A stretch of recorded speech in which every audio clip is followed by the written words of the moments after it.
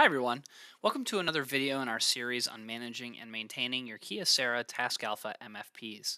My name is Sam Hammond, Lead Product Trainer here at Boston Document Systems. In today's video, we're going to be discussing how to enable job accounting from the web user interface of your copier. In order to do this, you're going to need your printer's IP address and access to a web browser on the same network as the copier. If you're unsure how to find or locate the IP address of your copier, please reach out to your IT admin, as they will likely have access to this information. So, once we have our IP address, we're going to open up our web browser and we're going to type the IP address into the web browser as if we were going to a website. Now, on your way here, you might get a privacy connection error. That's fine. Just click Proceed to Advanced or add a security exception, and then head on in to the Command Center RX. I'm now essentially inside of the copier. Now, when you're inside here, it might ask you to log in as an admin. If you're not logged in as an admin, you will need to be in order to turn on the job accounting interface. So, I will log in as an admin using my admin credentials, which if you're unsure of what those are, please reach out to your service provider and they'll be more than happy to provide those for you. Now, job accounting is used when we want to do basic color and usage tracking based on a user or account level. So in order to do so, I will go to Management Settings on the left-hand side, and then I will go to Job Accounting. Once here, I want to add as many accounts as I need. So by accounts, I mean John Smith, Jane Doe, or you might add accounts based on department, such as accounting or human resources.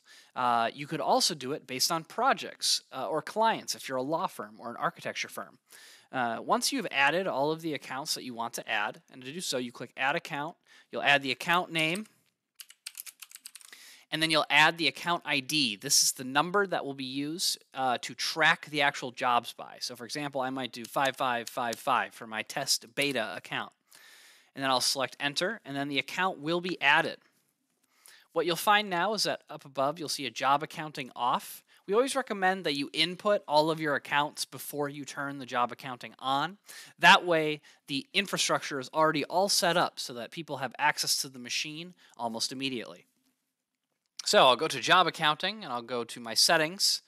And then once I'm here, I will turn my job accounting on. Now, I won't change any other options unless I explicitly want to set default counter limits per account.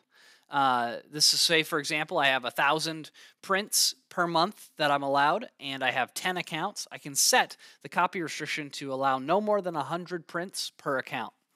I can also set accounts by paper size as well, if I want to limit, say, for example, my 11 by 17 printing, since it counts a little bit more. Once I've made all my settings here, I will click Submit. Now what you will notice is that on the interface of your copier, a new screen will prompt asking you to now enter your account ID. In order to access the home screen of the copier, you have to enter your account ID that we had to enter when creating the given account. And that will allow me to log in to do copying and scanning as I have always done. Now, in order to set it up on the print driver, we have another video for that since it's a little bit more complicated. So please look for our video on turning on the job accounting settings within the Kyocera KX driver, and that will include steps on how to do that at both the local and the server level, depending on whatever is necessary. Once you have done this and you've turned on job accounting, you are now ready to track usage and color printing on your machine. My name is Sam Hammond, Lead Product Trainer here at Boston Document Systems. In today's video, we reviewed how to turn on job accounting on your Kyocera Task Alpha MFP. I want to thank you for joining me today, and I look forward to seeing you all again. Thank you.